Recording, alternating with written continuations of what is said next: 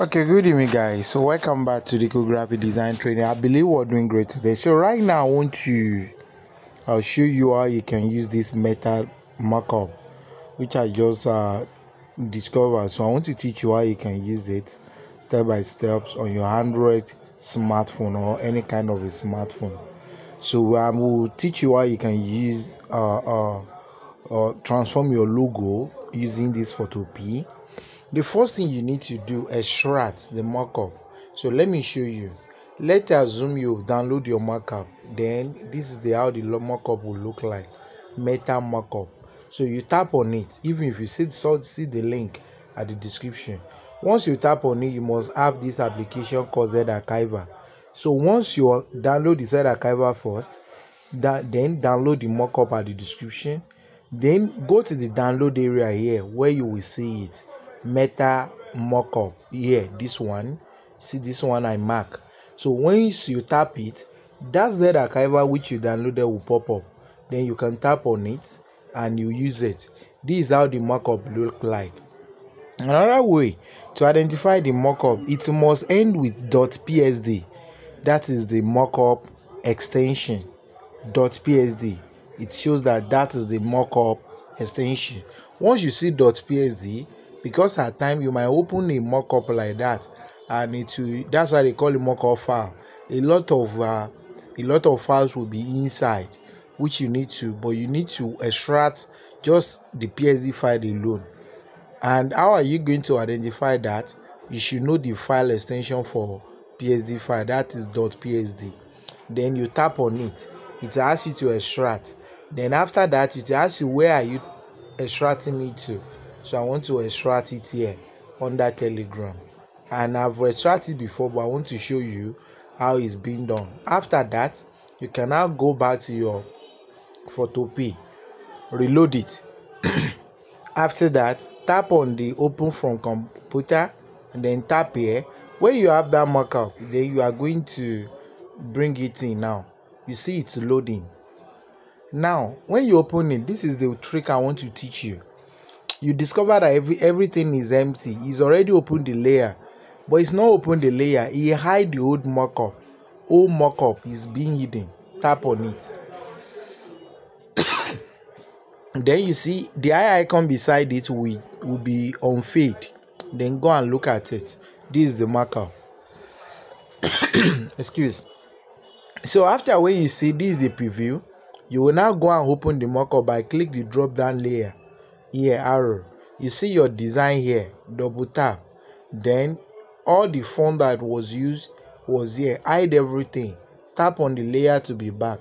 Now you must have make your logo. You must have designed that and keep it. Okay, this is not where I'm going. Sorry. Open and place. So you must save your logo with transparent background. Then we are going to position it. Now you can increase it, depends on how you want it. So increase it, just don't let it exceed this particular layer. After that, go to the file and click on save with smart object.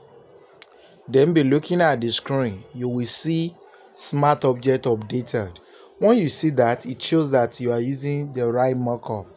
Then the next thing you need to do is to be looking, but you need to do something to make it fast, because at time if it transform you might not know. What you are going to do is to tap on this, which is the meta markup. Then you can see the result. Everything come out. You see everything came out. Wow. Now we need to just adjust some things there to make it okay. So we'll go to the shadow. So let's be hiding it and be checking for us to see.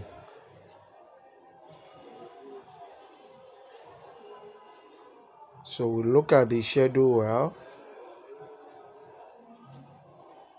Let's hide the light. Okay. Gaussian block. Let's hide it.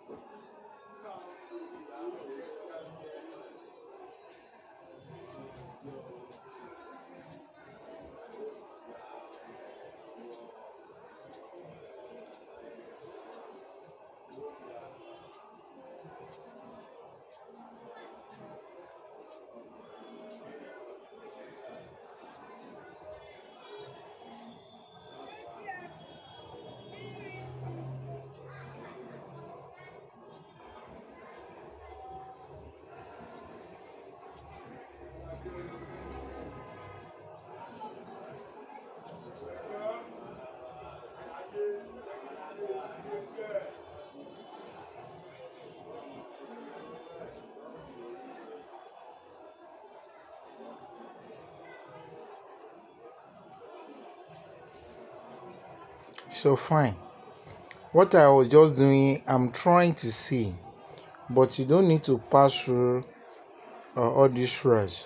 What you just need to do, you see, when you make it, this is how it will look, but this is not really presentable because of the shadow is too much, and the shadow is not even black, it's white. Just go to the shadow, the whole file, just hide it. You understand? When you do that, click on this light. So let's look at how it is now. It's cool. So we can just remove the Gaussian blur.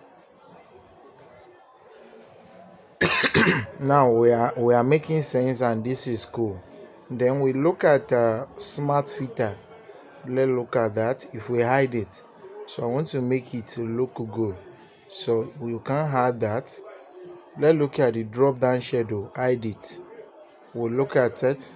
So this is making sense, but we need to bring that. Let's hide the color overlay and let's see the color overlay whether we will get the result.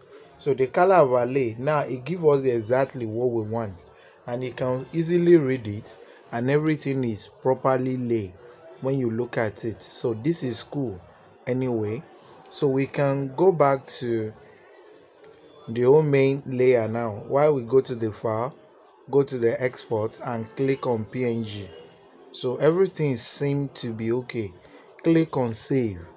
So go to the adverts, then you click on continue. Trapped me and threw me into the boot of his car. So automatically you see downloaded. So let's view. Then you can see the results. See it. So this is cool, right? So I believe we'll learn how to use this.